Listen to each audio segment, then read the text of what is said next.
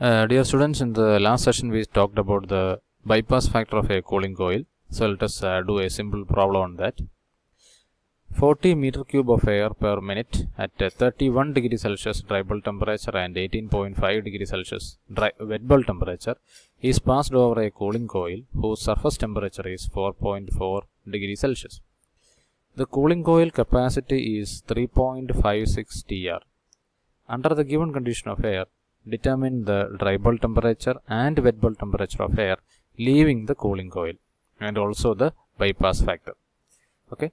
So here they are talking about a 40 meter cube of air per minute means the volumetric the volume flow rate of air per minute is given, and this much quantity of air, that is 40 meter cube of air per minute at 31 degree Celsius dry bulb temperature and 18.5 degree Celsius wet bulb temperature. That is the given condition of air.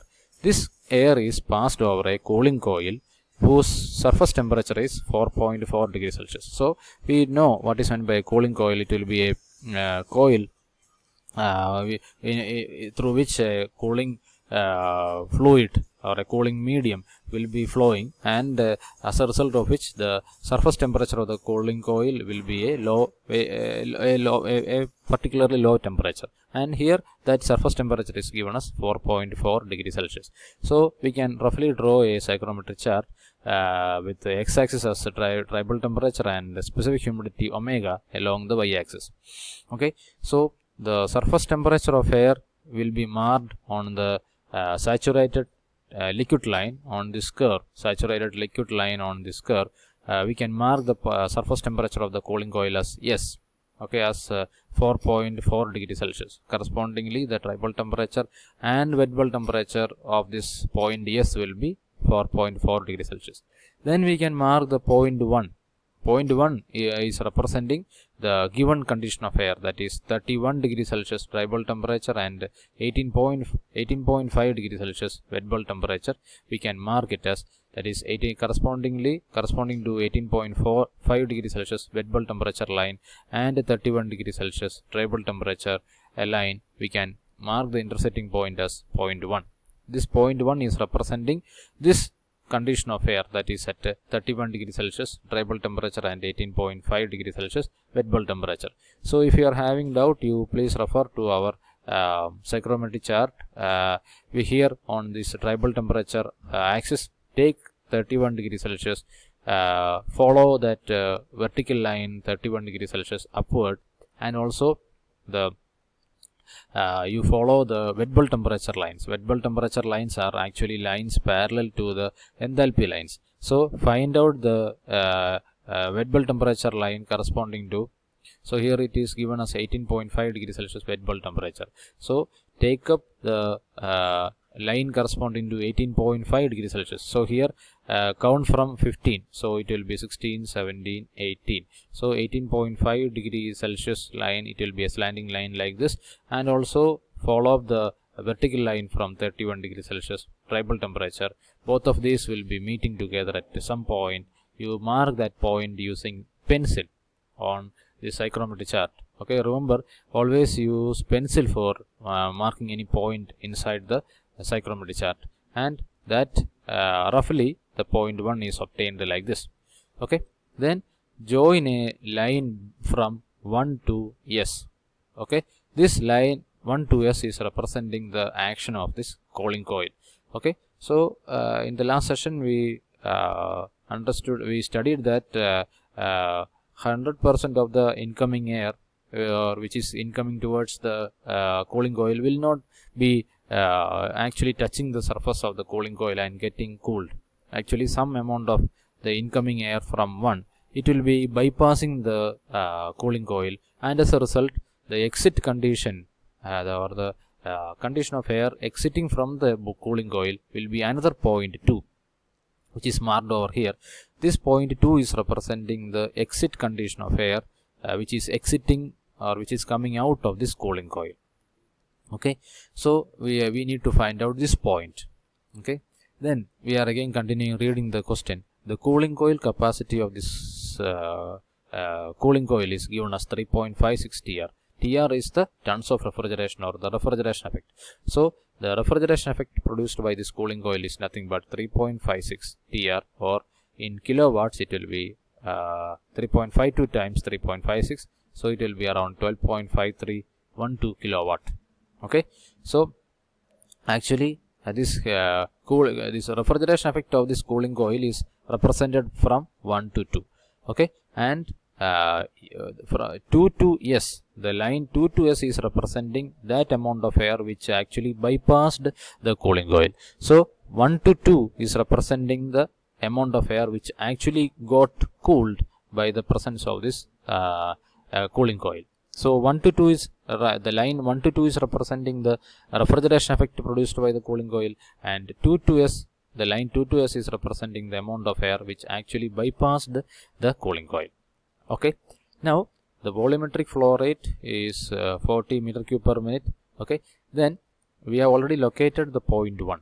Okay, so corresponding to point 1 we can find out the specific volume line. So we can observe here in the psychrometric chart there are specific volume lines, that is 0.92 volume cubic meter per kilogram of dry air. So this lines parallel to this specific volume lines we can find out anywhere on the psychrometric chart. So we have already marked a point 1 somewhere on the psychrometric chart. You find out the specific volume line which is actually passing through that point 1. Okay, so find out the specific volume line which is passing through the point 1. It is coming around 0.873 meter cube per kilogram. Okay, so we can volume flow rate is given, the specific volume is found out, so we can easily find out the mass flow rate of this incoming air. So the mass flow rate of the MA, the mass flow rate of air, is given as volume divided by the specific volume. Okay, so why we are dividing this volume by specific volume? You look at the units. Okay, by properly manipulating this unit we can find out the mass flow rate or kilogram per minute or kilogram per second value. So here we are dividing volume by specific volume, that is coming around 45.81 kilogram per minute or 0.7635 kilogram per second. Okay, so that is the case of mass flow rate. Now we can find out the enthalpy corresponding to, so we need to find out the dry bulb temperature and wet bulb temperature of the air leaving the cooling coil, or that is we have to find out the dry bulb temperature and wet bulb temperature corresponding to point 2. Okay, so that is our idea. So now let us try to find out that enthalpy value at 1.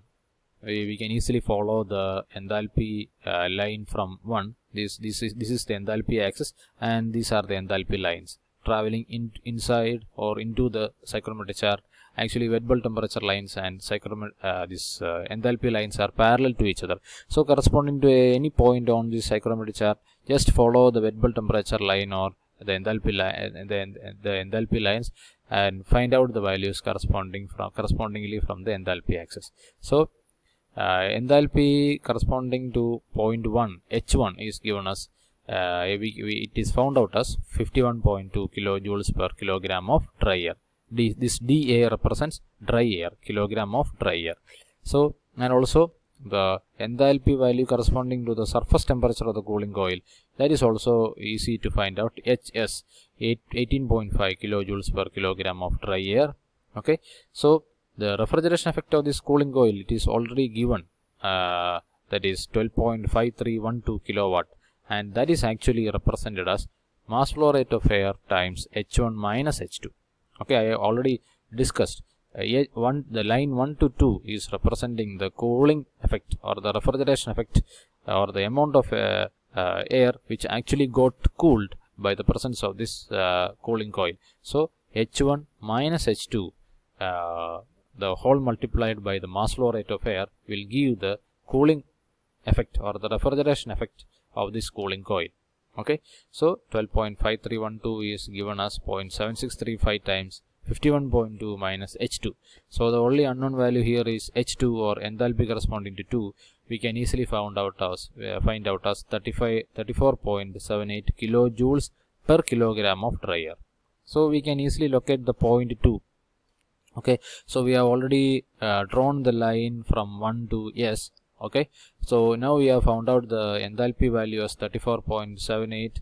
okay, so locate the value of 34.78 on this enthalpy axis, then draw the line from that 34.78 kilojoules per kilogram into the psychrometry chart, and that line will be intersecting the line 1 to S at which point? At the point 2. Okay, so follow the line from H2 corresponding to 34.78 kilojoules per kilogram.